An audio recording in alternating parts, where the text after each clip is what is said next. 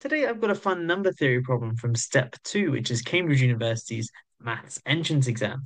Two parts to this problem. Part one, we want to find all pairs of integers n and p, positive integers, where p is a prime number that satisfy n factorial plus 5 equals p. Part two, in this part of the question, you may use the following two theorems. For n is at least 7, 1 factorial times 3 factorial times so on, all the way up to 2n minus 1 factorial is bigger than 4n factorial. And theorem two, for every positive integer n, there's a prime number between 2n and 4n. Find all pairs of positive integers nm that satisfy 1 factorial times 3 factorial times dot dot dot times 2n minus 1 factorial equals m factorial. Let's dive in. So part one here is kind of a very standard number theory problem. When you see factorials, you know that when you have large factorials, it's going to have lots of factors. And we're going to use that here to our advantage. We notice that if n is at least 5, n factorial plus 5, well, if n is at least 5, n factorial will contain a multiple of 5.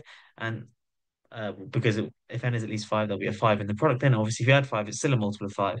So this will be 5m, and it's clearly bigger than 5, so it can't be prime. So if there's any hope of there being any solutions to this equation, we need n to be less than 5. And in fact, we can see here n would have to be even for this to work because actually no, that's not quite true. N could be odd. But so let's just test them one by one. So if n is 1, you get 1 plus 5, that's 6, that doesn't work. 2 factorial plus 5, that's 7, that does work. 3 factorial plus 5, that's 6 plus 5, which is 11, that does work. And then 4 factorial plus 5, that's 24 plus 5, that's 29, that does work as well. So you get three solutions to part one. Okay, great. Let's look now at part two. We want to use these two theorems to work out the number of solutions to this equation here. And it's going to be a similar vibe where if n or m is sufficiently big, there aren't going to be any solutions here. Well, if n is at least 7, we can use this first theorem. So if n is at least 7, we're going to show that there are no solutions. Well, this left-hand side here, this 1 factorial times 3 factorial times blah, blah, blah, times 2n minus 1 factorial, we know that that's bigger than 4n factorial. So if there's any hope of this thing here equaling m factorial, we know that m would have to be at least 4n, so bigger than 4n. But there's an issue with this, because if we use statement 2, or theorem 2, sorry, there's some prime number between 2n and 4n. Let's call this prime number p. The issue is, well, this cannot possibly equal an m factorial then, because in this product on the left-hand side, it's made up of a bunch of factorials, but all of the factorials are numbers less than 2n. And so none of these numbers here can be a multiple of p, because p is a prime number bigger than 2n. But we know that m here is bigger than 4n, and so therefore it will be bigger than p. And so p will divide m factorial. So p divides this number, but it doesn't divide this number, and so they can't be the same. So that means that there are no solutions where n is at least 7, which means I just need to check manually 1, 2, 3, 4, 5, 6. And you can see these numbers are going to get quite big on the left-hand side quite quickly, but there are some tricks we can employ to meaning that we don't actually have to check all of them in thorough detail. So let's start with n is 1. So I'm just going to call this left-hand side here f of n. So this thing here I'm just going to refer to as f of n. So f of 1 is just 1 factorial, and that is obviously a factorial. So the solution 1, 1 works.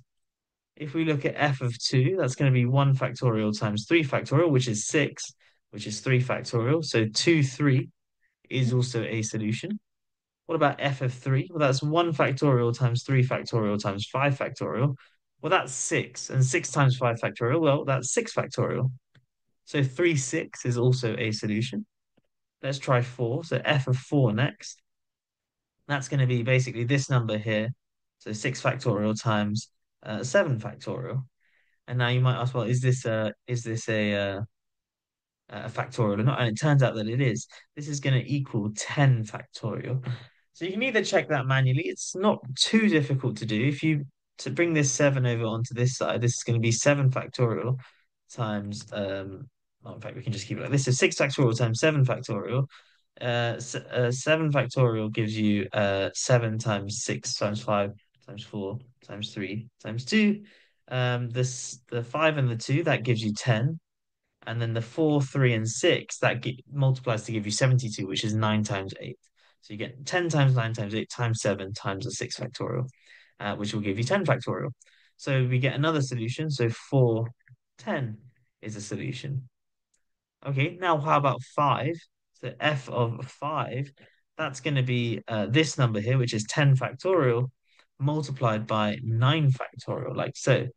And now hopefully you can see that this will not be a factorial because clearly it's going to be bigger than 10 factorial.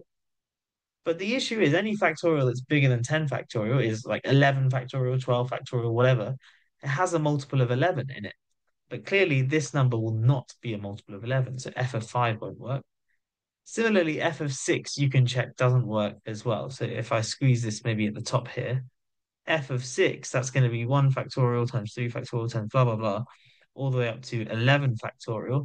This thing here is quite clearly bigger than 12 factorial because you've got an 11 factorial in it, and 3 factorial times 5 factorial is bigger than 12. In fact, 5 factorial itself is bigger than 12. So this thing here is bigger than 12 factorial. And so if there's any hope of this being a factorial, it has to be 13 factorial or higher, but then that means it's got a factor of 13. But clearly this left-hand side does not contain a 13 in it. And so therefore we'd only have these solutions here. 1, 2, 3, 4.